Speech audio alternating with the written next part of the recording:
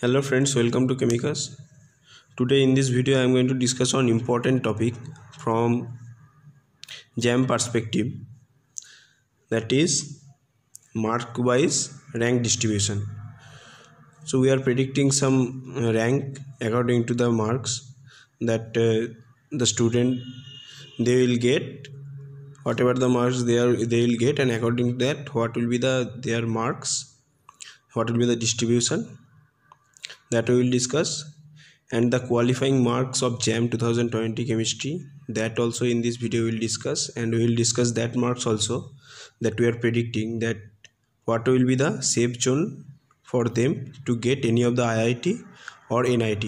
We will talk about some range or some marks, so above that if they are getting, so they will be in the safe zone that we are predicting.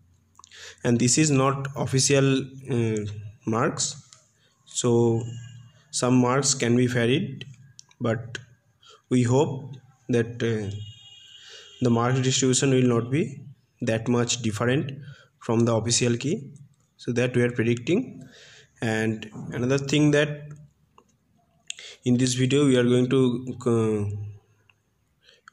do the comparison between last 2-3 years marks, whatever the qualifying marks were there. So according to that, whatever we are predicting, that we will discuss. And another thing, that is this time question was little bit not tough, I will say. This little bit tricky it was.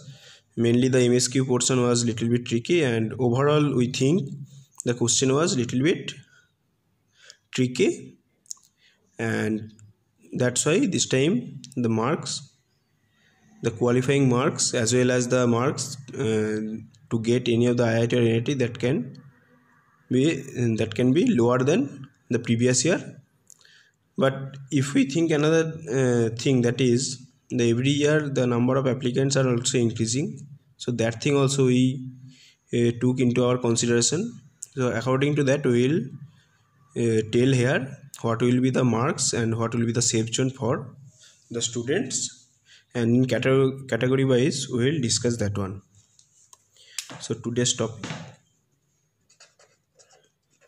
mark wise rank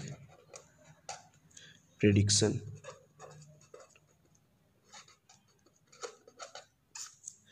Again we are telling that it is our prediction, it cannot be exactly matched with the official one, it can be varied, but still we are thinking that it will not be that much different from the official. So first, if I discuss about IIT, first I will tell about last 2-3 years what was the qualifying marks. So here first I will discuss about the qualifying marks. Okay, so if we consider 2017, that time number of students that appeared for JAM was 11,512, and for general the cutoff was 23.35, for OBC it was 21.02, for SC ST PWD it was 11.68. If we discuss here for 2018, the number of students were these, and for general the qualifying marks was this one. For OBC it was 25.61, and for SC ST PWD it was 14.23. and if we discuss about 2019, that time it was, the number of students was 15,731, and for general it was 20.31, OBC 18.28, and for SC ST PWD it was 10.15. So from this comparison of 3 years, you can see the number gap between general OBC is around 2, and if you see the number variation between general and SC ST PWD, it is almost half. Whatever the qualifying marks of general, so the qualifying marks for SC ST PWD will be almost half.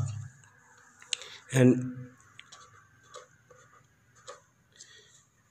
this year we are predicting that this number of applicants will be little bit higher based on the trend that is following. So we are thinking the qualifying marks for this year for general will be 20. It can be plus minus 2, you can say, not minus. It can be plus 2 or 20 or 22, 21, around that it will be there.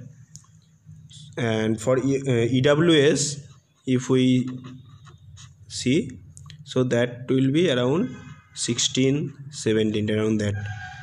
And if we consider for OBC, we are thinking it will be around 17, and for SC/ST PWD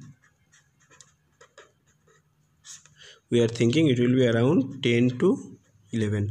This is our prediction based on analyzing the question paper, the level of the question paper. So again we are telling this can be varied, but this is our prediction that around this region will be the qualifying marks for this year JAM. Now if I discuss about the mark wise distribution, so based on the level of the paper, we are thinking if someone is getting from general above 60 plus they are getting, so their rank will be on top 30. And if we take the range of 55 to 59, that time we are thinking it will be top 100. And if we consider 51 to 54, that time their rank will be top 250. And the last range, that is 46 to 50, so in this range top 600 students will come. So this is the range you can see. If you are coming in this region, that time the rank can be varied hugely. Okay, so top 600 rank, if you are getting 46 or 40 plus, that time your rank will be within top 600. So that we are predicting for general. And why we are predicting only top 600? Because last time, according to our knowledge, the last general rank that got selected in any of the IIT, that is 577 according to our knowledge.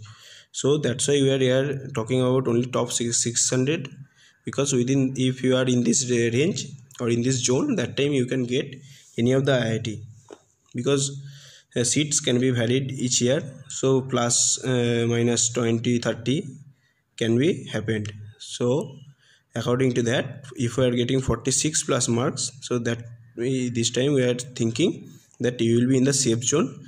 Again we are telling that this can be varied 45 to 48, in this region it can be varied. So if you are getting this region, the marks you are getting in this region, so you will be in the safe zone. Now for EWS, if we are considering, so the marks whatever I have discussed for general, we are thinking 4 marks to 5 marks it will be lower for EWS category. Now if I consider for OBC, this time we are thinking the students who are getting above this 43 marks, so they may have the chance to get any of the IIT. Now if we consider for SC/ST PWD, we are thinking the students, they are getting 30 plus marks, so they will be eligible to get any of the IIT that we are predicting. Okay, so here I have discussed about the IITs. Now if I tell about NIT, what will be the cutoff, what will be the safe zone. So for general we are thinking 40 plus will be the safe zone for them to get any of the NIT. And for EWS it will be 4-5 marks lower, so that's why we are thinking 36 plus marks will be the ideal zone or the safe zone for EWS people to get any of the NIT.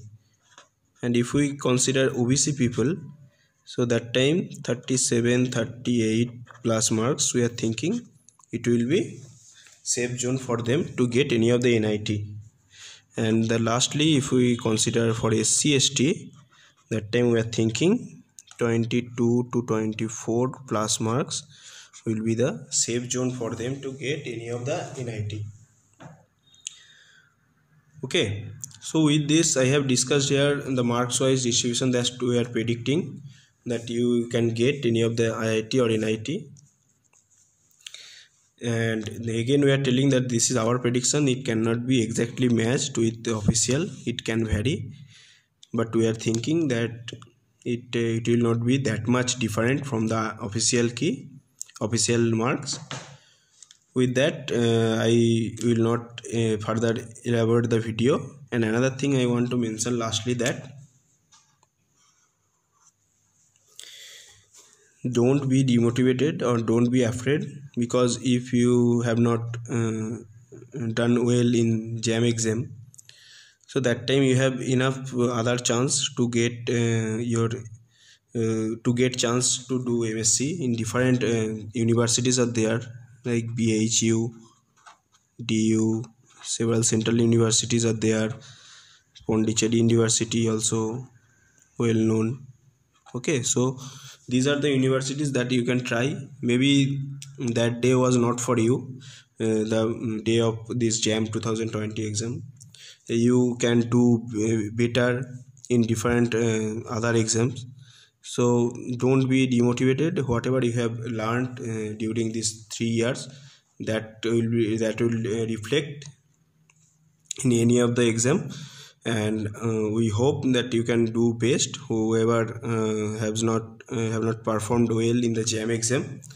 So this is not the only exam that will decide your future. There are several exams are there, so you can do well, and we hope you will do best whatever the upcoming exams are there. So be prepared for that exams, and you can do well in that different type of university exam, entrance exam. Okay, so with this I want to stop the video here. And if you find this video helpful, please press the like button, and please subscribe to our channel, and please share with your friends so that they can also can understand, or they can learn, they come to know that what will be the safe zone and what will be the marks wise rank distribution for this year JAM exam. And with this I want to stop the video, and thank you for watching.